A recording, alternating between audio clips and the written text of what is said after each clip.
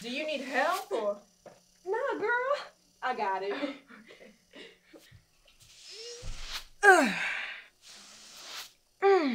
You know, if you sweep on a diagonal with lighter, faster strokes, it's a little more efficient.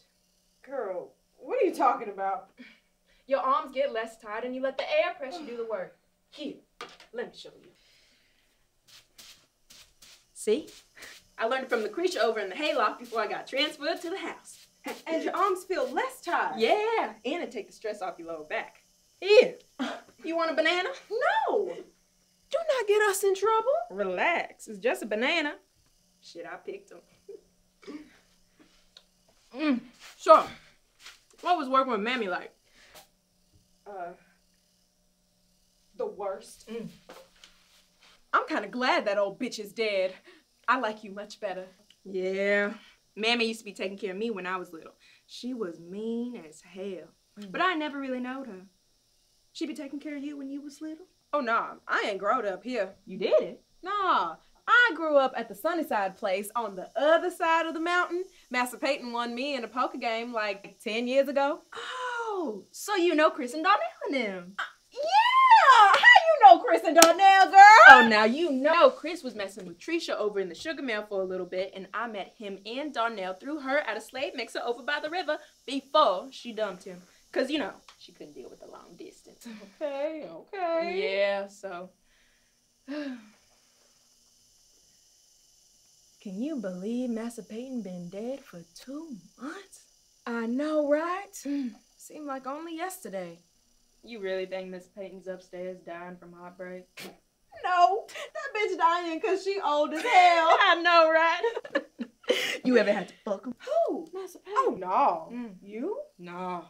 He only into light-skinned girls. But Renee, you know, who was fucking him all the time, she said he had the biggest dick she ever seen. Really? Oh, apparently that old-ass man was hung like a donkey. That is gross. I know, right?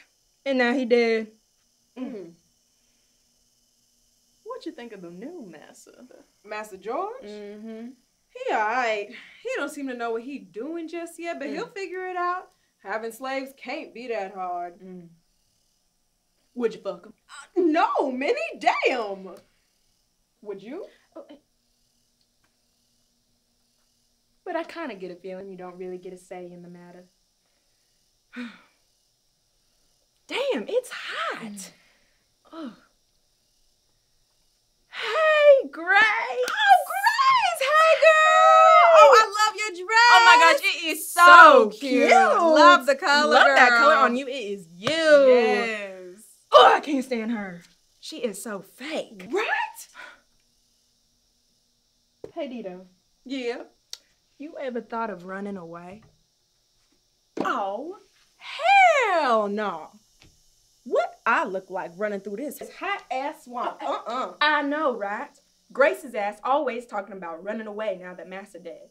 And I'm like, bitch, you need to calm your busybody ass down. Hasn't she heard these slave catchers got these dogs who can fly and are trained to fucking drag your ass out the trees and carry you back? And then, even if you can outsmart these flying-ass dogs, what you gonna do once you free? You just gonna walk up to somebody's house and be like, hey, I'm a slave. Help me. That kind of naivete is how niggas get killed. I mean, I ain't never met a white person in my life trying to help you escape from slavery. Like, you know?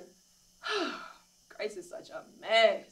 Why Grace always acting like she too good for everything? And I don't know what people think they running away to. Ain't nothing out there but more swamp. I know, right? Anyway, child, I'm finna get me another one of these bananas.